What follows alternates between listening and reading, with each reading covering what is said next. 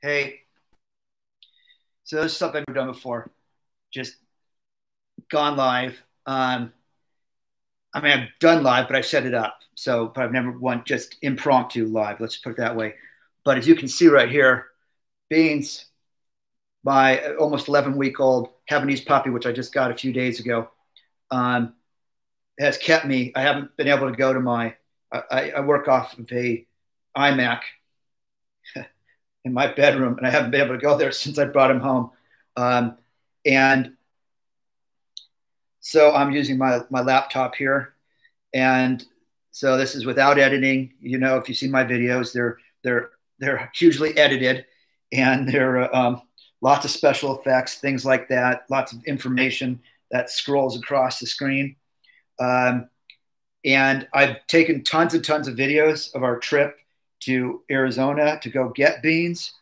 My daughter and I went out there to get them, and then my experience. And the reason that, and those of you that know me from the Divorced Dad series, I wanted to. This is going to be a new series, and it's on just being a divorced dad and the importance of having a pet. But I don't like cats, so I'm not going to talk about cats.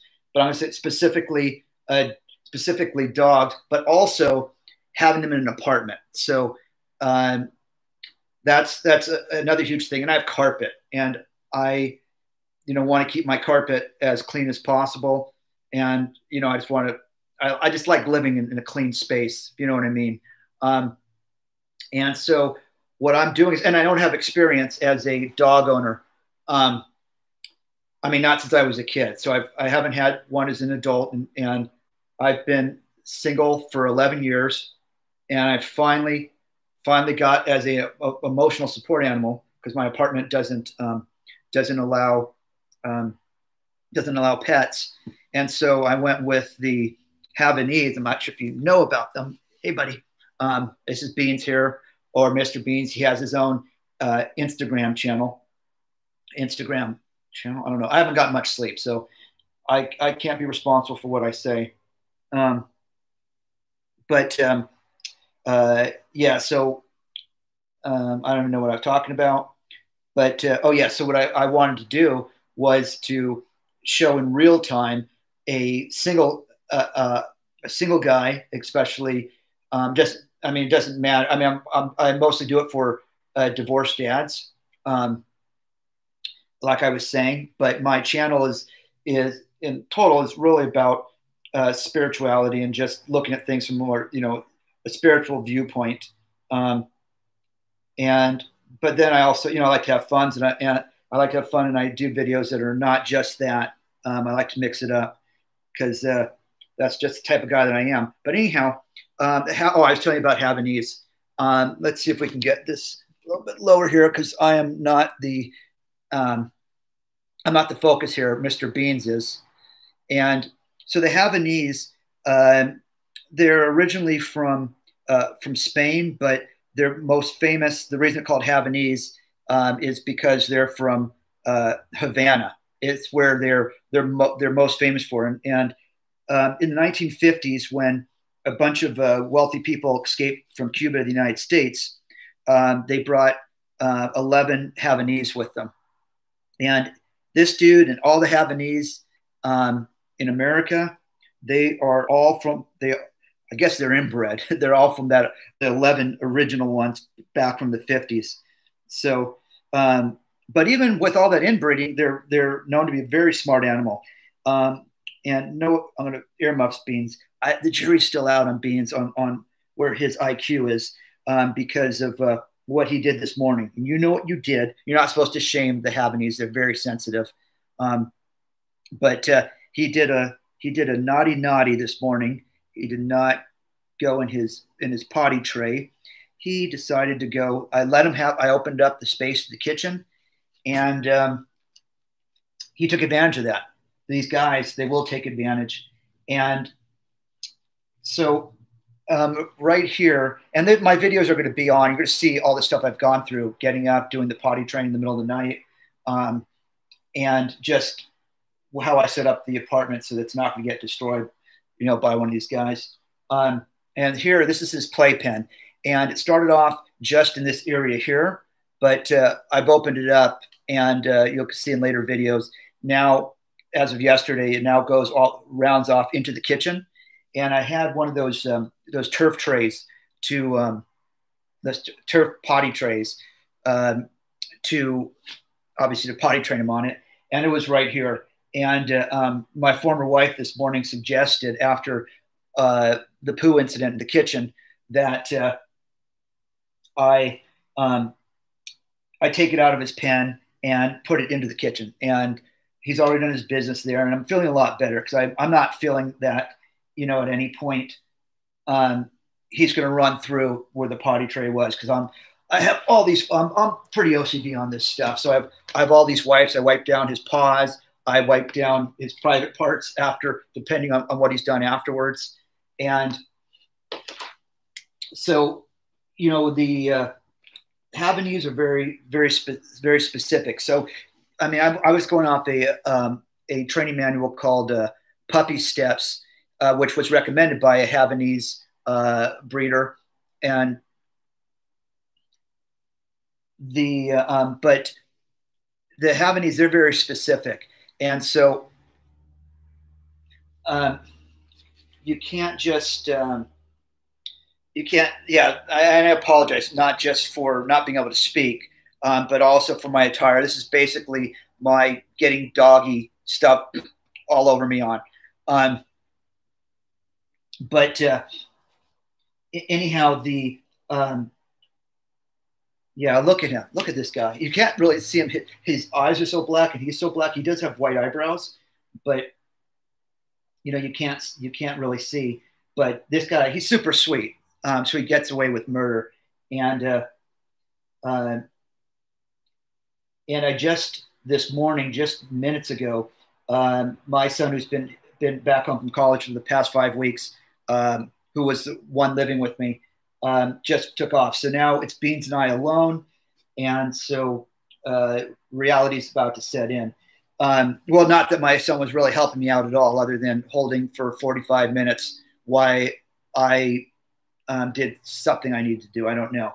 So I haven't even done a laundry yet, and I live in an apartment again, so I'm gonna have to take these things down. These are really great. These big ass potty pads. This is I should. They're not potty pads, but if they do have an accident, these are washable. They're not like the other pads. But so I don't even know if I'm making any sense here. But the reason I'm doing this live is because, as I mentioned earlier, I haven't had any chance to do my videos, and I try to keep on a schedule of putting out one every 3 days or so. And I've noticed that my viewing numbers have my average has dropped down a little bit since I haven't posted in like a week. And it looks like it's nap time for him. And right here, let's just turn this around so you can see. That's his crates. I've been doing some the crate training, and the thing about the Havanese is, like I said, they're very sensitive, and they are not independent. They don't like being independent. And I'm someone who, like I said, I've been single for 11 years. I'm someone that really, being independent suits me a lot better. And so one thing about the Havanese you got to know is they're big whiners. I'm not a big fan of whiners. And so I guess this is one of the things in spirituality, or where I got my master's in spiritual psychology. They always talk about is, what is your soul seeking to teach you? And so in this situation, I guess it's about maybe it's getting me ready for actually having an adult relationship again. And so getting used to, I don't know. I don't really know the answer. I got him because I wanted some companionship, and I wanted a buddy to hang out with. And I thought it'd be fun, to motivate. I mean, I go on walks every day, but someone to, motivate me to do that. But here's the thing: they're not big walkers. They're not. um, and they like their naps. I mean, puppies in general, they usually sleep like 20 to 22 hours a day, so that's not uncommon for his age. But they say that Havanese are um, notoriously lazy, um, and I don't even know how much longer I'm going to stick on doing this because as I'm talking, I'm looking around and I'm seeing all the different things that I bought from him. I spent a lot more money on him. My kids are actually getting jealous on how much time and effort that I've spent into getting him set up. And right here used to be the dining room table. I just moved that out of the way. Over here, this is his grooming table. So I watched this. Someone I've been following is a gal who breeds Havanese called Whittle, Whittle, Whittle Havanese. And so I've watched her videos on how to groom these dogs, and that's obviously a big thing. And one of the things is that their coats are they can easily get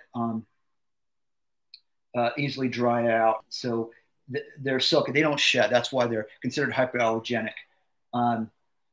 But the lady who was breeding the dog, she wore perfume, and there was perfume on Beans and Beans. And so the first night I washed them in the sink, and of course most dogs don't like being washed, and he did not care for that. But I have a pretty strong willpower and ego, and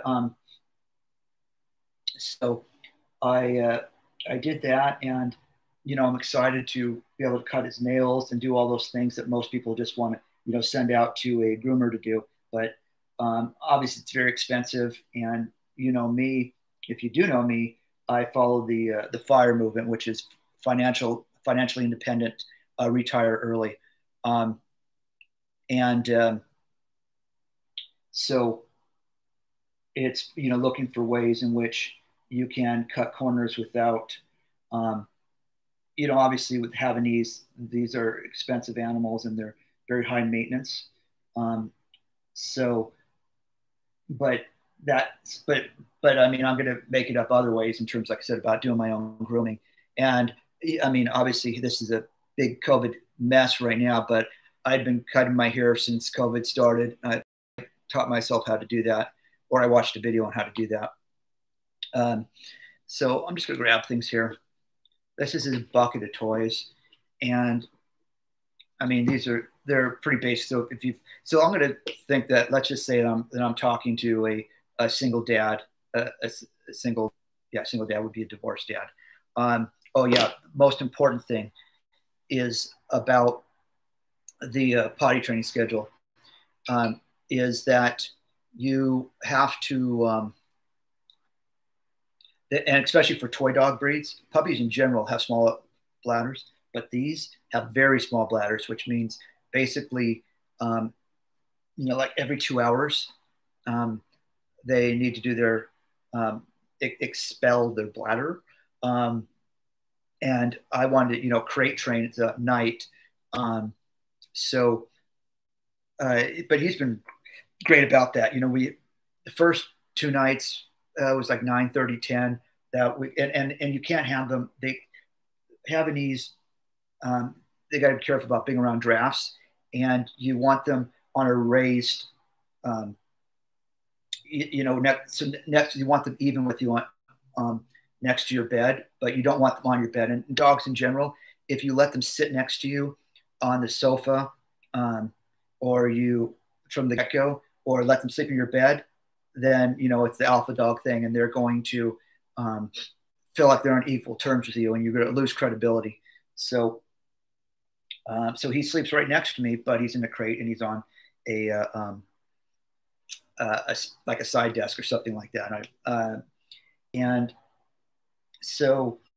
And I made a lot of mistakes right off the bat, even though I've been reading up and watching videos constantly on how to take care of puppies and Havanese.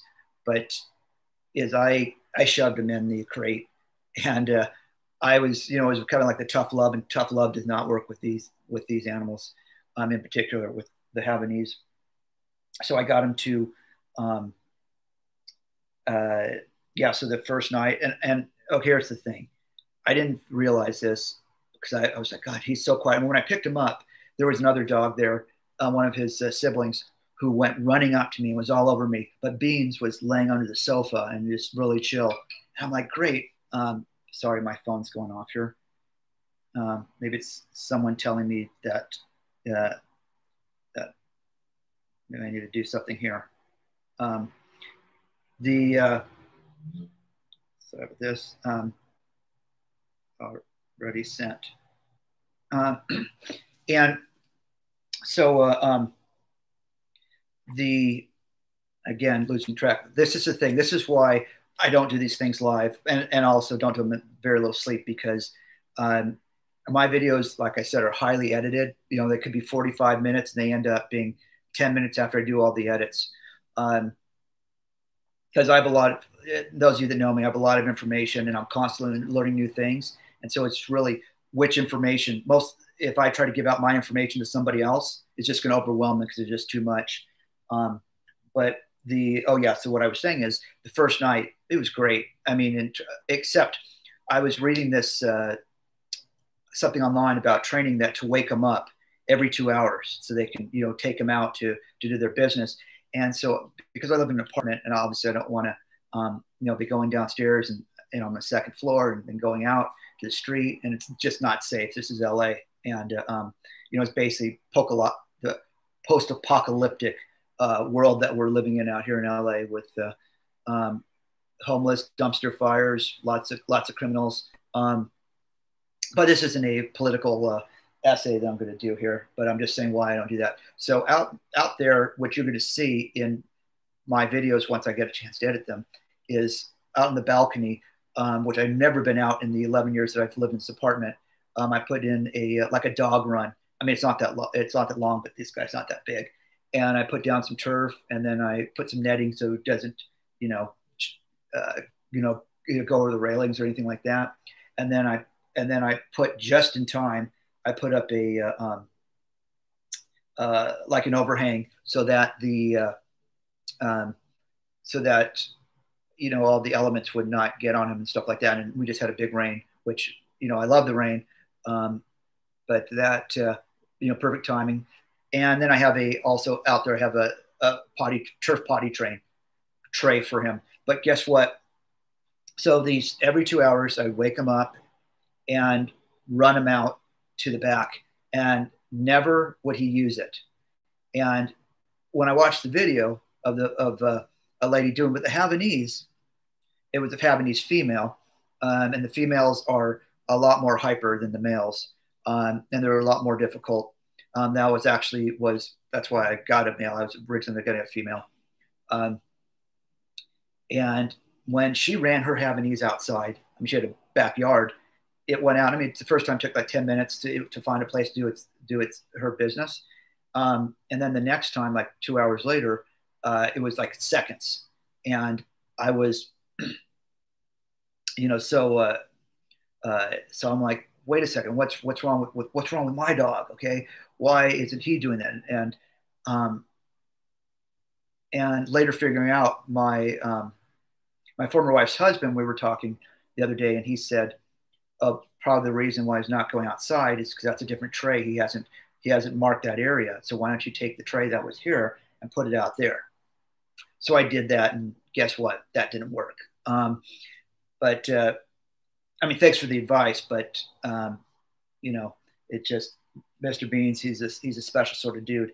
And so anyway, I was getting up every 2 hours to take him out, and so that's how everything started. So basically lost my mind then, but he was so chill. He didn't whine at all during the night.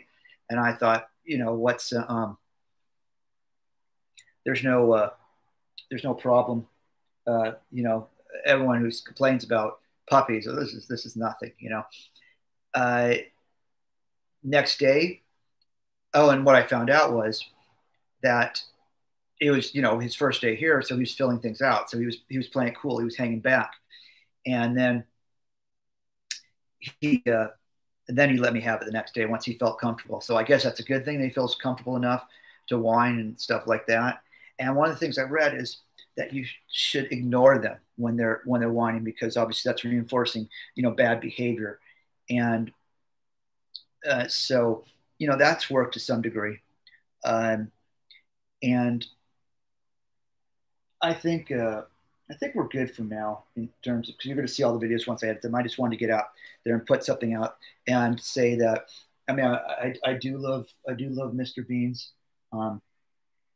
He's a great, like I said, sweet guy, and um, and he does like to watch TV, so that's a good one. I'm able to do that, have him sit on my lap and watch some TV. So the TV I've been missing because of doing my videos, I'm making up for that by having him on my lap. And oh, here's something else. This dude, oh, he's like $35, but inside of his, do it quietly.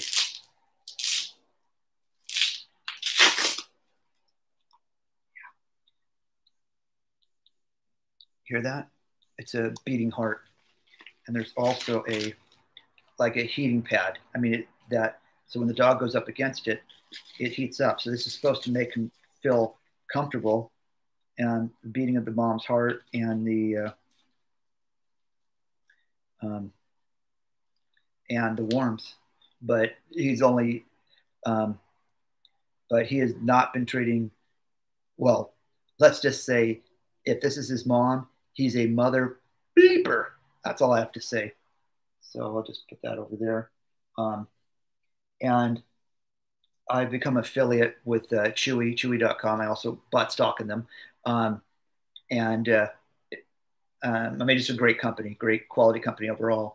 But and that's something about, between buying stuff off Amazon and buying stuff off of Chewy. Some of the things you don't know what you're getting with Amazon, even though, like, for example, there's a Burt's Bees dog shampoo, and I was reading about on Amazon how they said that it was watered down, and I'm getting a call in here, and let's see here.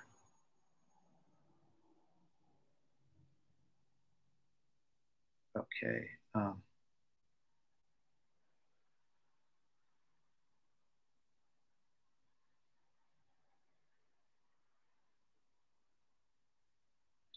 Uh, yeah, I'm making some awesome video here. Um, so that's what I said. Do not go live when you haven't gotten any sleep. Um, on a YouTube live.